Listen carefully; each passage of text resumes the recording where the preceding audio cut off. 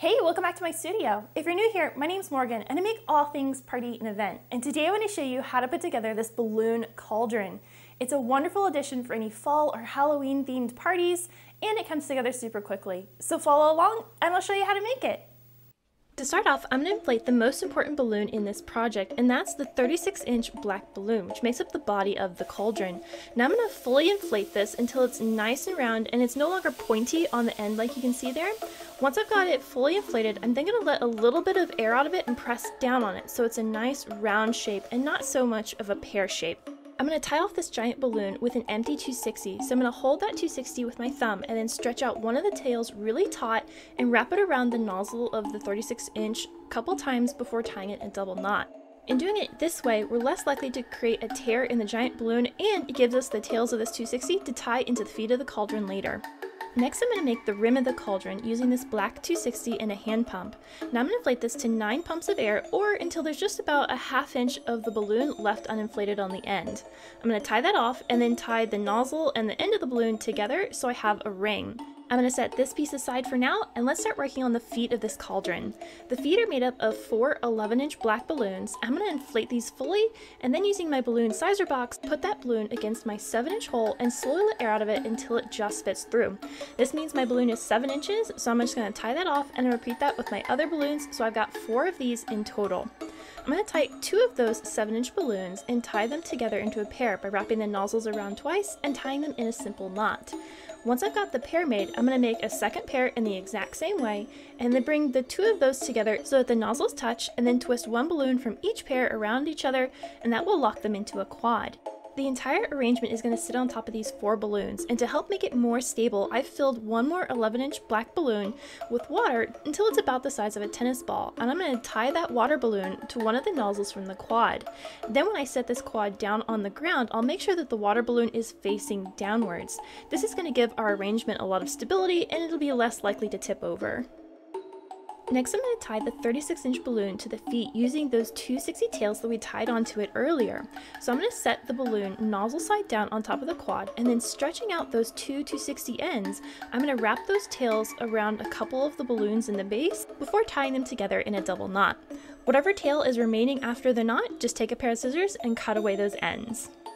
From this point on in the project, everything I'll be attaching to the top of this cauldron will be secured in place using glue dashes. Now you could also use glue dots or balloon tape as well, but the first thing I'm going to stick on is the ring that we made earlier, and it'll naturally want to be a teardrop shape, so you're going to have to press it into a circle and align it to the very top of the balloon so everything looks nice and symmetrical.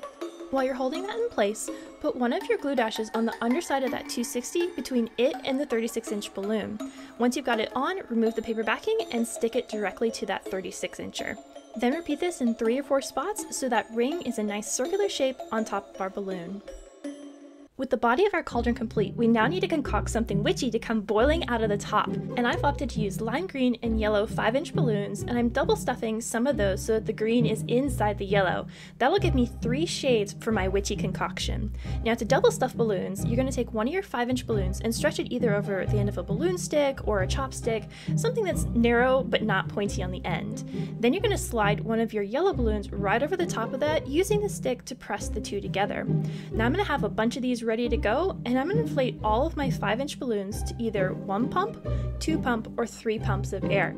The amount of air you put into the balloons isn't super critical. What's important is that they're all nice and round, because that's what will give the illusion of them being bubbly.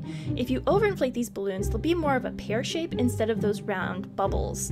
In total, I inflated about 50 balloons, with the majority of those inflated to 1 pump of air, because having lots of small bubbles helps us give a really full look, and there's less gaps in the overall bubbly design.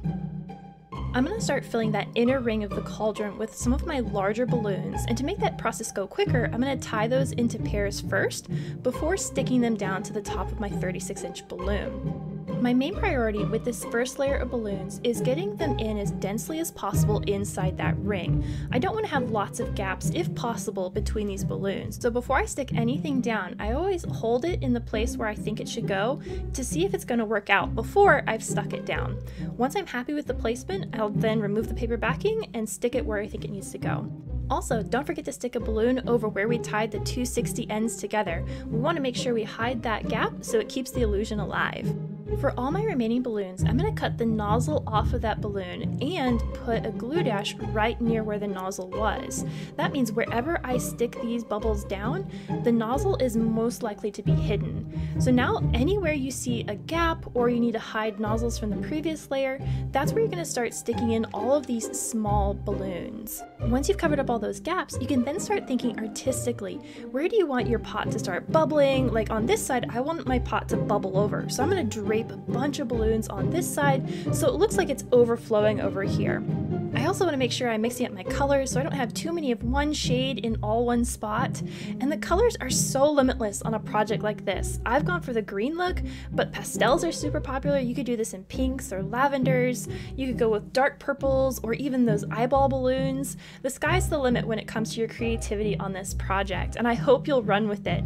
If you're planning to do a party where the room is really dark, you could also put some puck or fairy lights down underneath these balloons so it looks like this is glowing. I hope you're inspired by today's project and give this one a try. I love when a simple balloon project like this can make a huge impact in a party or event space without a lot of work involved. If you enjoyed this project, hit that like button, subscribe below, and don't forget to check out our Patreon group if you'd like to up your party planning game. Until the next time, you can check out some of my other videos over here, and remember, stay creative everybody. Bye!